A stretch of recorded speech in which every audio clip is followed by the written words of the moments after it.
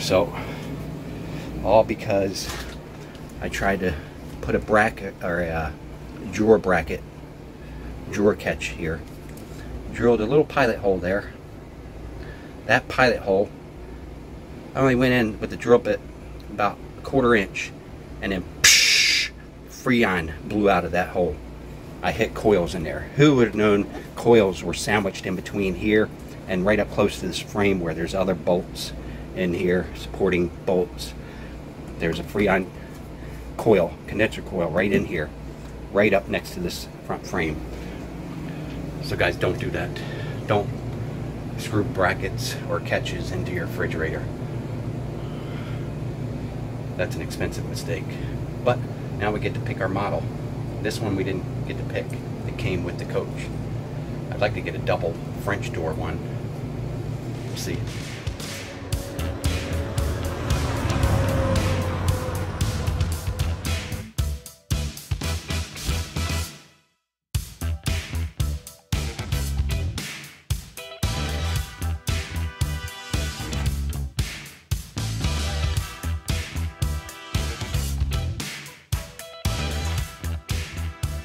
Alright, got the drawer out, drawer assembly, loosened up or removed 4 screws at the top bracket up here.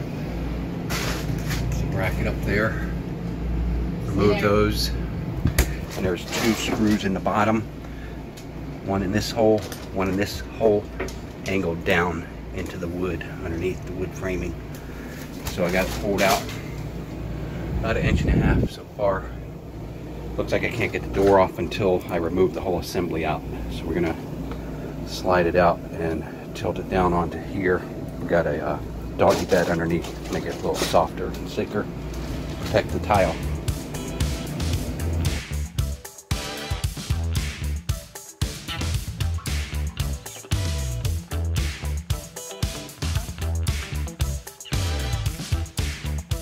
Guys, we got it all. We got the residential refrigerator out, our 2014 Tiffin 36 LA. Slid it out, me and my wife. Showed you where the screws were retaining it at the top and in through that bottom grill area on the fridge. After we got it out, I was able to lean it over, and then I removed the top hinge bracket, and the door slid up and off. We got all the drawers out. I should have had the glass drawers and stuff out from the get-go. I forgot about that stuff. But now it's pretty much an empty shell, and I'm just going to get the dust off the top here first, and I'm going to make a cut with the Sawzall metal blade, cut right through this thing like butter, hopefully. Slice it down. This is the back. This is the back here. So slice it this way, down, across the top, across the inside here, straight across, all the way down and down through the freezer there. Then it'll be narrower. It'll be narrower to fit out our door. Not have to remove the windshield or the driver's side window assembly. Too much work. And then I'll have to shop for a residential fridge that fits in this opening. I could modify it a little bit, maybe lower the floor, because all residential fridges are close to 70 inches, 68 to 70 inches now. I think this was 65 something, 65 inches tall. All right, here we go.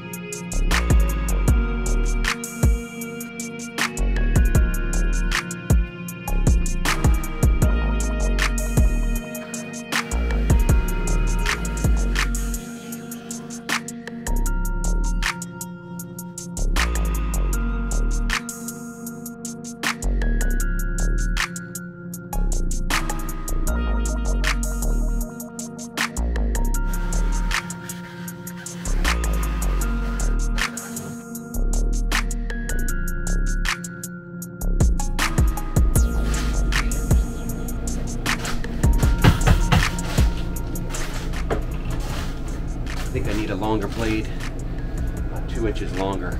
Almost got it though. See, this is a 6-inch saw blade right here. 6-inch. It's going through pretty good except for the corners. It's not getting into very good. Part of this bottom here too.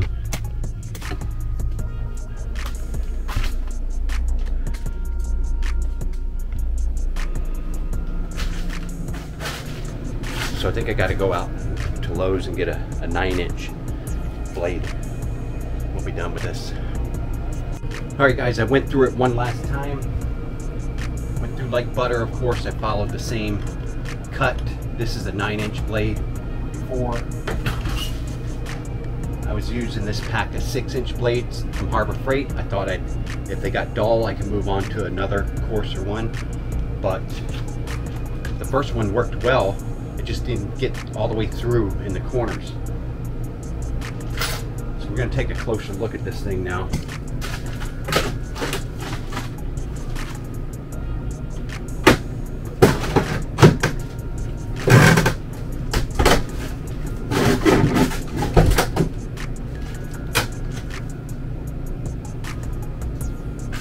Alright, little plastic piece of the inside. Did not get the blade cut all the way through it, so just gotta snip that. I think I can get those with my my tin snips. Alright, got it guys, I'm happy for once again. Split in 2 pieces. Now I can easily get it out this doorway here. No removing windshields or driver side glass assemblies. This we can remove. So just got to get this removed, everything cleaned up, take measurements of my cabinet space, and that'll be about it for this video guys.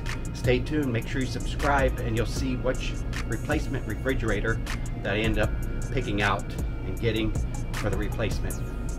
Thanks for watching guys. I'll see you on the next one.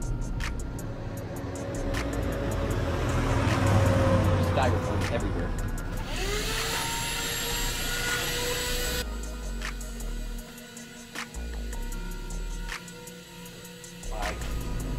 Roll of duct tape before you start moving this stuff around. It can be very dangerous. These jagged edges and stuff up here, you don't want to use bare hands on that. And even if you have gloves, wrap it up those corners with some duct tape, with a couple rows of duct tape. That's what I'll do now.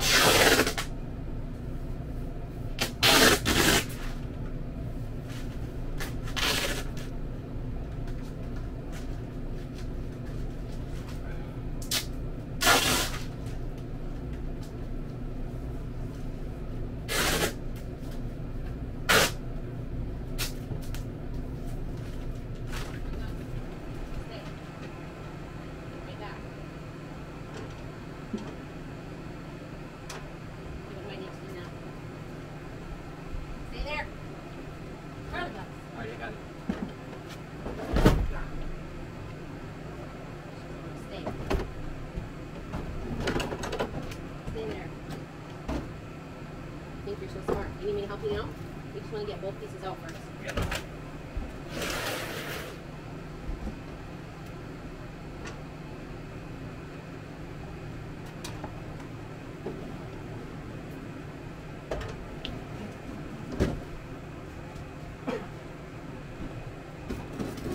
Got it?